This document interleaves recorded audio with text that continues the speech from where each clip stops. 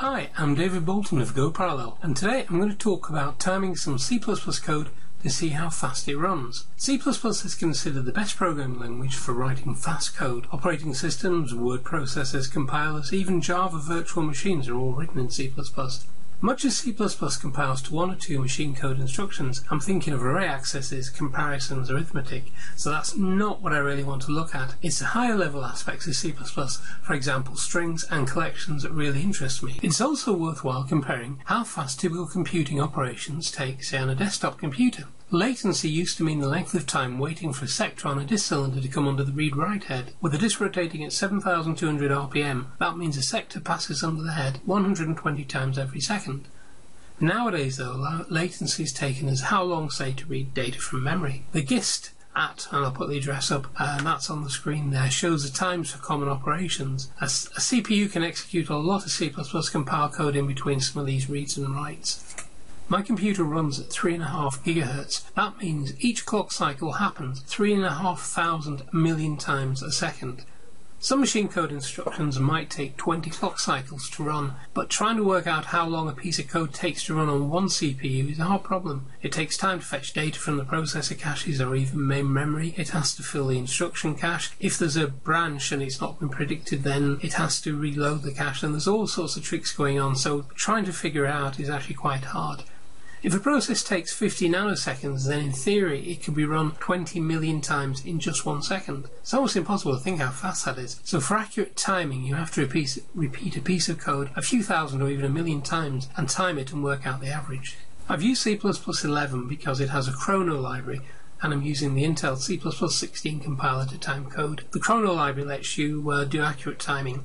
Here's the full program. It's running on Windows 10, and at the moment the computer has 9% RAM in use, so it shouldn't be slowed up by swapping memory to and from disk, which can happen when you have a lot of processes open in memory. And the background tasks are so light that it's actually it says it's using 0%. So let's see how long it takes to add up the numbers, to sum up the numbers 0 to 1000. I've used two loops. You can see here's the outer loop. That's the number of times we're going to repeat it, and that's set to 1000. And inside here I'm summing up into the variable b the numbers from 0 to 999, and then putting that in C, and at the end of the program, after it's done this set of operations 1,000 times, it works out how long it took and divides it by the number of loops, which is 1,000. It then uses the chrono duration, and you can specify nano or micro or milli here, and then outputs the time. In this case I'm using nano, so it's nanoseconds. So let's run this and see how long it takes.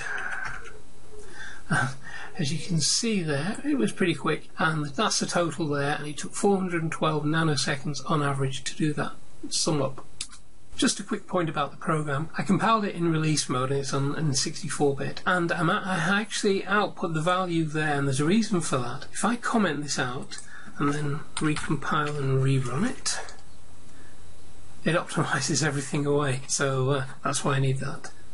Now, although I said earlier I wasn't going to look at arithmetic because it's not really C++, it's done in hardware, but have you ever been curious about just how fast, how many multiplications and divisions can it do per second? So I thought I'd give it a shot, and here's the program that I've written there. It just takes a couple of variables and then does 3 multiplications inside this loop, which it does 1,000 times, and it repeats that 1,000 times and takes the average time. So let's see how long it takes to run.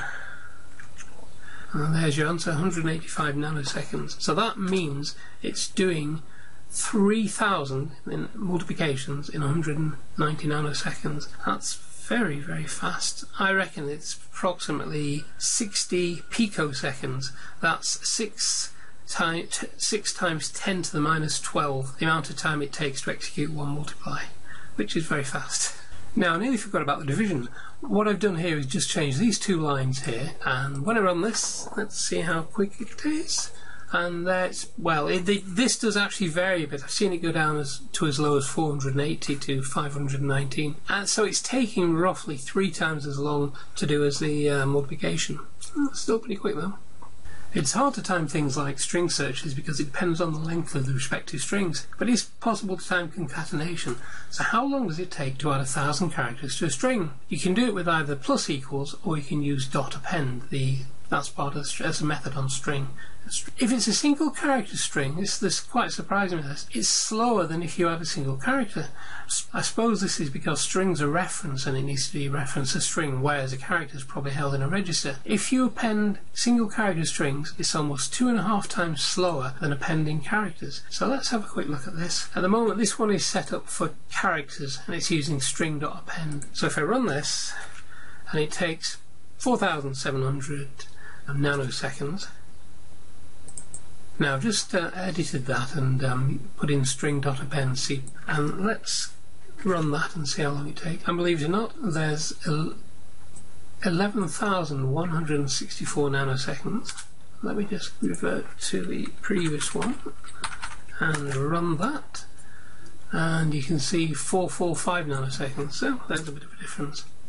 So for the final timing today, let's try adding ints into a vector. Let's set 1,000 and see how long it takes. Here you can see I've declared a list with a capacity for 1,000. I start timing there, clear the list so it does it every time round, and then inside this inner loop I just add in 1,000 integers from 0 to 999 and then time it as before. So let's run that and see how long it takes. And that takes around 2,300 nanoseconds. Now that's using pushback, which is what everybody knows for adding onto the end of a list. But since C++11, there's been another method called, let me get this right, it's called emplaceback, and it does the same thing, but it does it in place using C++'s placement new. So let's compile that and see how long that takes to run. And there is 843 nanoseconds. Remember the previous one was 2,300. Let's try this one again, because sometimes it doesn't even, 581 nanoseconds is sort of, around 580. So it's doing nearly 4 to 5 times faster using emplaceback rather than pushback. So there's a tip for you when you're using vectors. So if you regard this as sort of a bit of fun, right, it's not hard and fast benchmarking. Benchmarking needs a fair bit more rigor, plus a lot more than what I've done here, but it's just to give you an idea of what it's like to time C++ code and get a reasonable idea. Thank you for watching.